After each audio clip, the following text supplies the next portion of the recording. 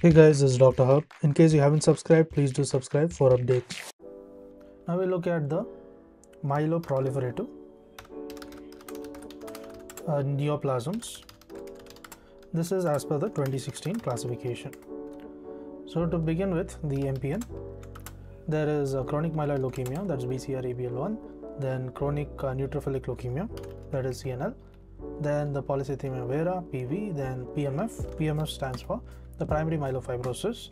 There can be two, that is pre-fibrotic early stage and overt fibrotic stage. Then the essential thrombocythemia. Next comes the chronic eosinophilic leukemia. Eosinophilic leukemia, and this is not otherwise specified, or NOS.